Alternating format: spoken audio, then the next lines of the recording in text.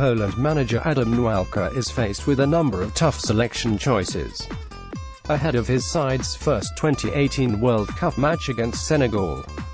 Kamil Glik is a doubt after the centre-back picked up a shoulder injury in training, meaning Poland could revert from a three-man defence to a back four. The Monaco player was initially set to miss the whole tournament but is now expected to return for the final Group H game against Japan, if not sooner.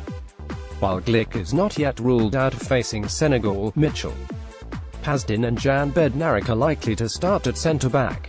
Elsewhere, the trio of Jakub Blaszczykowski, Piotr Zielinski and Kamil Grosicki should support Bayern Munich frontman Robert Lewandowski. Finally, Wojciech Szczęsny is expected to get the nod in goal ahead of Swansea City stopper Łukasz Fabianski.